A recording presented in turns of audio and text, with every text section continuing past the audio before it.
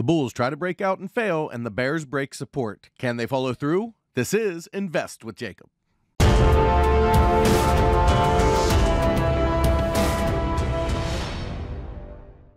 Okay guys, so in yesterday's video, our main path was looking for a bullish breakout based on the setup on the chart, and the bulls did their best to break out but failed to break through resistance, and the bears took the ball and ran it down. They broke through support, and now our main path is looking lower. However, the bulls aren't dead yet. I'll get into that in just one second, but first, if you're new here, welcome to the show, guys. My name is Jacob Gabbard, and this is Invest with Jacob, where we use Elliott Wave Theory to break down the SP 500 and the NASDAQ. I highly encourage you to hit that subscribe button down below so that you can get our daily S&P updates, our trade setups, and our buy alerts. All right, guys, so we did have someone leave the group over the new year. It was a really cool story. You can see his message to us on the screen right now. He left the group because what he learned in the group taught him to be a professional trader where he can pay himself a salary plus profits. That's a pretty cool thing, and that's really what we're here to do. We don't just trade. We teach you the methods of trading that will make you profitable and build your bankroll. So if you're really interested in learning about that, stay tuned for later in the video. For now, let's jump into the chart and take a look. Okay, guys, so here we are on the 1 hour futures chart for the S&P 500. And as you can see, they tried to break out. They made several attempts up here at 3,900, couldn't quite get there. And then the bears took the ball down for the rest of the day, taking us down below our support area at the 3820 level. So that does lead us to believe that we should be heading lower, breaking this wave 3 low, okay, at the 3780 area, and down toward 3750 to 3720 on the futures market. So the way that should look as our primary path is it does look like they've completed wave 1 down here. We did get a nice 5 down, and with that, we are getting our wave 2 bounce.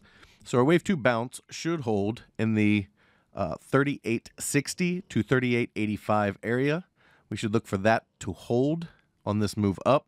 And then we should see the start to a wave 3 down that should break the low and take us down into the 3760 area, and then a wave 4 bounce, and then wave 5 on down toward that 3550 to 3520 or 3750 to 3720 area on the futures chart. So that's what we're looking for. We're looking for this wave 2 to come on up, which it's doing right now, into this resistance zone, which again is at 3860 up as high as 3885. Over 3885, the bears need to start to be worried. And of course, if they take out yesterday's high, then it's a strong signal that our bullish path that I'm going to go over here in just a second is playing out. So for the bulls, they do have a path higher. However, it is a diagonal, and those are very unreliable. And it would be a leading diagonal in this case. And what we would look for on diagonals is every wave is a 3-wave move. So instead of looking for 5 up here, you look for 3 up for a wave 1. So you have A, B, C for 1, A, B, C for 2, okay? Then you'd be looking at the A wave of 3 up here. You'd have A, B, C for A of 3, the B wave of 3 down. Then you'd look for the C wave of 3 up toward the 3942 to 3960 area. As I said, if they break out over over yesterday's high and break over 3916, then it does become a fairly strong indication that this diagonal may play out. Now remember, we don't trust diagonals, and I always tell you that the bulls or bears, if they're going to do a diagonal, need to prove it. Okay, so they need all 5 waves before I'm sold on this count, but it is a potential bullish path higher. Once they get up here into this 3940 area, you'd look for an A, B, C down, and 4 that reaches into wave 1 territory, because that's how diagonals work. That's a hallmark of a diagonal. Wave 4 crosses into wave 1 territory. And then you'd look for 3 waves up in 5, up toward the 3980 region. So the bulls do have a direct path higher. However, I think it's much more likely we head lower into that 3750 to 3720 area and then start to see the reversal in the C wave. Still well within our resistance blocks of 37 to 3800, and they can even dip into the 3600s before it starts to get a little bit nervous for the bulls, and we could be seeing the C wave down toward the 2900 to 2500 area that we've talked about.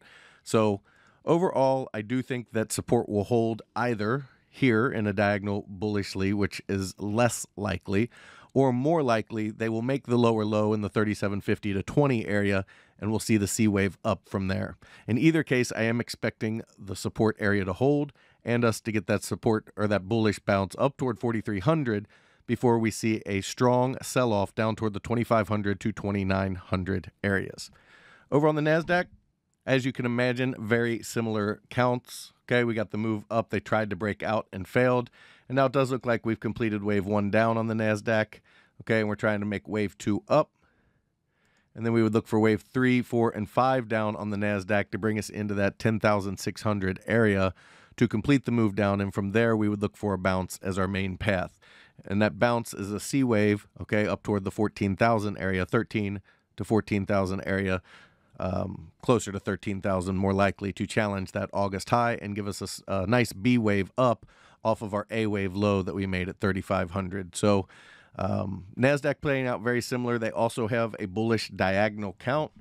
Okay, again, diagonals are 3-wave moves for all 5 waves. So you'd have A, B, C up for 1. You got A, B, C down for 2. And you'd be building wave 3 as we speak. If they take out yesterday's high, that's a indication that we could be pushing that diagonal count, especially if they can push as high as 11,315.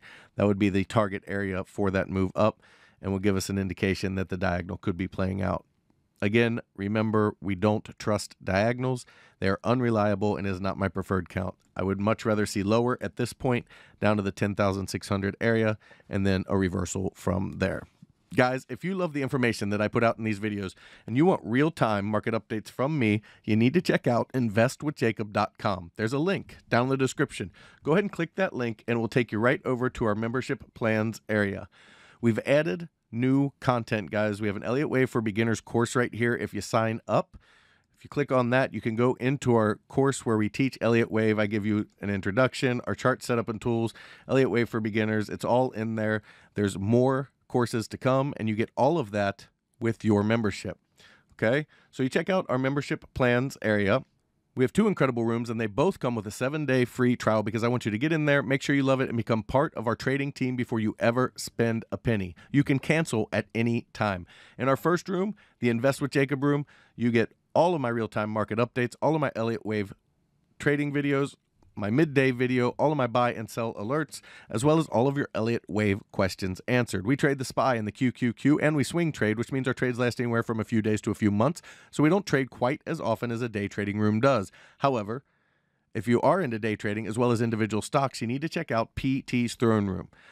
In there, you get everything you get in the Invest with Jacob room, as well as day trading, individual stocks, and PT's reduced risk binary method that just crushes the market. He gets you in at a cheap price and gets you huge multiples on your money, and it's how he structures the trades that's so unique.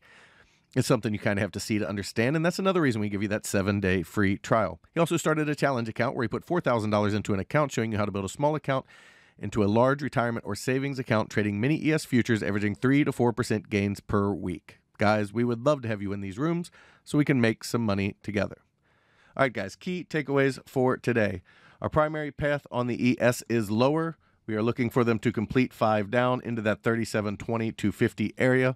However, the bulls do have a Hail Mary attempt at a diagonal. In that case, they would need to break out over yesterday's high and head toward that 39.40 area. Over on the NASDAQ, same type of setup. We are looking for a direct move lower as our primary path into the 10,600 area. However, again, the bulls do have a Hail Mary for a diagonal that would take them up to the 11,300 region and then on from there. Guys, that is the market update for today. I will talk to you tomorrow.